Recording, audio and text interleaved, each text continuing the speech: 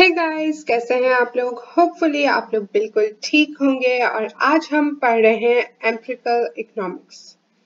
तो छोटा सा टॉपिक है, जल्दी से फिनिश करते हैं। बेसिकली एम्पिरिकल इकोनॉमिक्स क्या है? It is a field of economics जिसमें हम collection and use of data to test economic theories. क्या है? हम कलेक्ट करते हैं डेटा और फिर उसको यूज करते हैं क्यों और किस लिए, इकोनॉमिक थ्योरीज जो गिवन है उनको टेस्ट करने के लिए। And that is your empirical economics.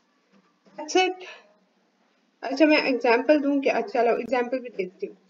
Let's assume कि हमने कहा कि XYZ इवेंट्स हमारी थ्योरी में था कि अगर होंगे तो डॉलर का रेट बढ़ जाएगा।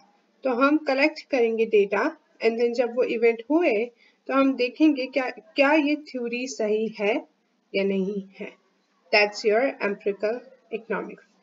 I hope समझ आया। If आया तो make sure to give this video a thumbs up, subscribe करें, share करें, and I will see you guys in my next video. Bye guys.